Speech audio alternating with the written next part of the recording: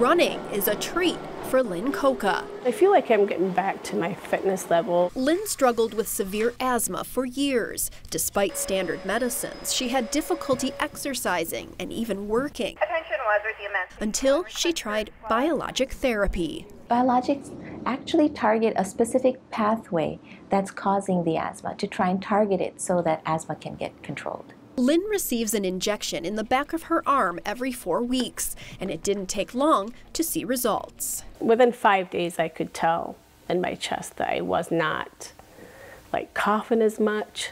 So it was pretty amazing. Research shows biologic therapies effectively control severe asthma, resulting in fewer flare-ups and trips to the hospital, and may even reduce the need for some asthma medicines. Some patients with severe asthma, they can be on high dose in oral steroids too, which has significant side effects.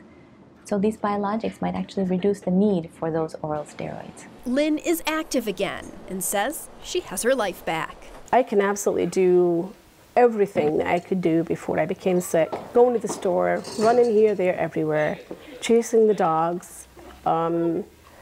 Just an everyday normal life is totally 100% better. At Cleveland Clinic, I'm Erica Foreman.